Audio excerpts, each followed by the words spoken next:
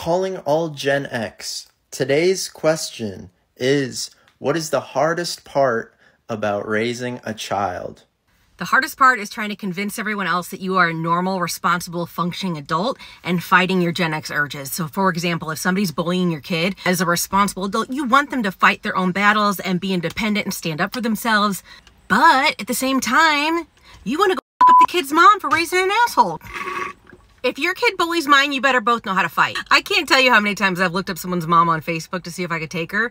And I'm not even saying I'm tough. I'm just saying I'm fucking delusional and don't care. If you think I'm afraid of an assault charge, I'm not. I'm not. I'll smile at my mugshot. One time I looked a 10-year-old dead in the face and I said, if you make my kid cry, I will make your mom cry. You should have seen the look on that little asshole's face.